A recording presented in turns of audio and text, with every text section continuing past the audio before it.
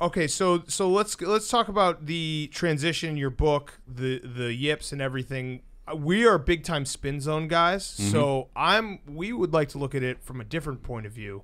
The Cardinals won that game, and Greg Maddux lost that game. Future Hall of Famer at the time lost that game. People don't talk about that enough. So the game 1, 2000 NLDS. You're up against Greg Maddux.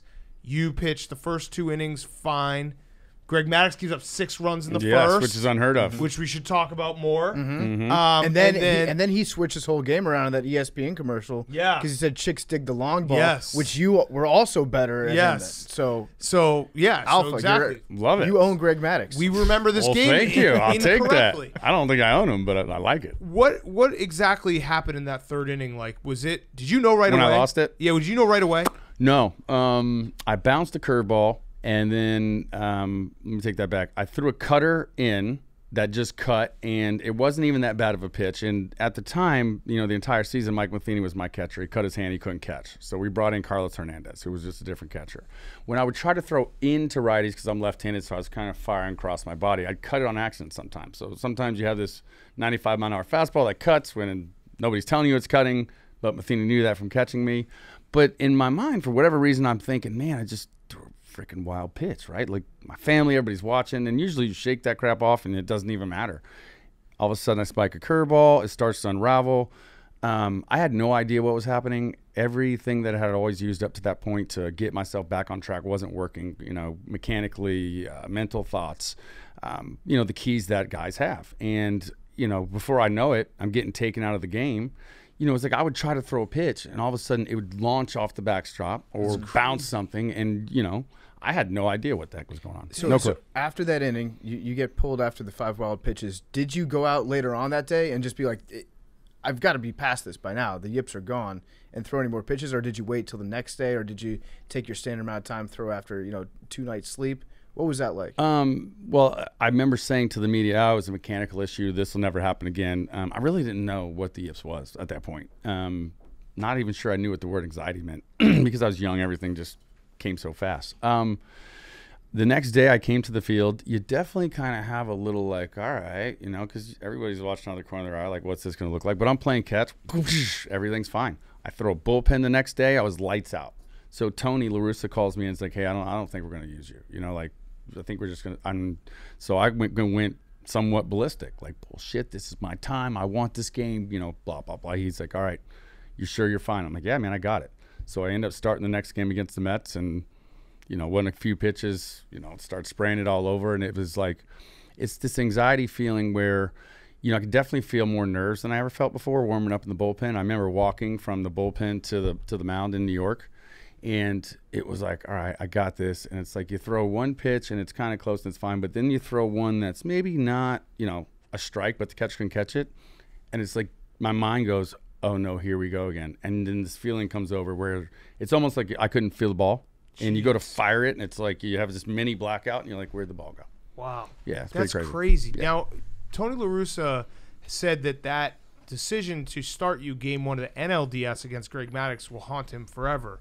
Do you think that it was the moment, or do you think this is something that would have happened to you regardless at some point in your career? Yeah, great question. And I think it's the unanswered question that'll never be answered. I didn't go back and watch it for a long time. I didn't. And recently, when I wrote the book, when we did the documentary, I sat down and just really tried to study it. And, there were some pitches in there that Mike Matheny would have caught, and maybe he would have caught it and I would have been fine. And then maybe it would have happened next game. Maybe it would have happened 5 years. Maybe it never happened. I don't know.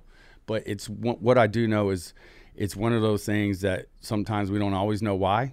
And it's what are we going to do about it? Right. Then what are we going to do about it? So now we need to fix it. Right. Yeah. It must be crazy to watch yourself in that moment when you finally did go back and watch it. Did it feel like out of body? Did you all the memories kind of flash back to you and like, oh yeah, I remember thinking this was it, like I was about to lose it? So I was thinking that I was going to get this like pit in my stomach, and the first time that I went back and watched it was with the writer Tim Brown, who wrote my book, and we sat down because obviously we need to go over it and write about it. And I thought I was going to have this whatever, and you open the computer and I felt fine. I watched it, and I was actually surprised at how under control I looked on the mound as it was happening, in the dugout after they took me out. I was like, that's amazing, because inside, my body, my brain was going haywire. You're going, I just let my team down. You have all those feelings. You let the team down, your town down, your friends down, all those things that come with that was just,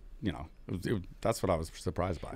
That's really interesting. So it's like getting out of your own head let you see in the larger perspective that it wasn't as bad to everybody else as it was to you. You were making it worse by putting all that pressure on yourself in the moment, which I guess is like a natural thing. Yeah. But then what do how do you replicate that? How do you tell yourself, like, in the moment when you're going through something like that, it's not as bad as you feel right now? How do you regulate that anxiety? And I don't know if there's an answer to that. No, I don't know if there is either, because when the anxiety is such a powerful thing, man. And the people who go through the yips, right, whether it be golf, whether it be whatever it may be, I think what some people don't realize is that it consumes you. And especially with athletes, most of these guys or girls are obsessive about that sport. And usually you're obsessing over, how do I get better? What do I do? You're thinking about that all day. You're in that world. So now when you get the yips and you're going down that road, now you're obsessing about bad and negative things, and like it's taking you down a bad spiral. Yeah. I was always curious, what are your teammates doing in a situation like this? Because you said, baseball is obviously a very superstitious sport. I would imagine baseball players thought they could catch the yips from you. They thought it was like a cold or something. Like, what was the support like on a day-to-day basis when you're battling this? You have both. You have where you have guys putting your arm around you, trying to support you. Hey, what can you do? And then the fear is real, because if you would have been my teammate back then and known me at the time, you would have thought this isn't something that would happen to this kid. And I think then the thought becomes real with everyone, like, this can happen. This is real. So it is a scary thing, because I say this all the time. When you watch hitters, they go through the same thing. You see a hitter going through a slump and he's over 30. You could call it the yips. I mean, let's be honest. They're swinging it. They could have a tennis racket and not hit the ball sometimes. But it's a reaction. And pitching, like golf, is an action, right? You create it. So the hitter, you can kind of mix into the slump. Oh, I had a mechanical thing. Like, eventually you get a hit. Oh, you relax, you get out of it. But it's about the minutes are the same thing. And maybe some guys are better at not taking it home with them. Right. They can leave it at the field. No big deal. I'll figure it out. It's hitting. 3 for 10 is a Hall of Fame. It's different. Yeah. But pitching, because of the action, obviously you can't hide and mix in the line. You can go for 4. Maybe you make a good play. You're still a hero. It doesn't matter. Right. Pitching, you're out there alone. It's true, because five wild pitches would be kind of similar to like 5 strikeouts. And 5 strikeouts happen. Yeah. Guys have it. It doesn't happen often, but it happens. Whereas 5 wild pitches, everyone's like, whoa, what's going on? You never talk about a pitching slump. Right. You never use those words. It's just like, oh, this guy stinks now. You just get sent down. Yeah. You get designated. So when you were making your comeback as a hitter, did you find that the fact that you could fail, 2 out of 3 times and still be successful, was that helpful to you? That's a fantastic question. Absolutely. Question. Yeah, because it was like a relief. Like, whew, I go 3 for 10 and I'm fine. I could go 0 for 4 and I make a diving play and, like, I'm high-fiving because I made the great play of the game. It's definitely a different dynamic, but it is a different grind on your body. Mentally, it can get hard also. Don't get me wrong, but but because of the pitching thing and then the ability to fail, like you said, absolutely, it made it like I got nothing to lose.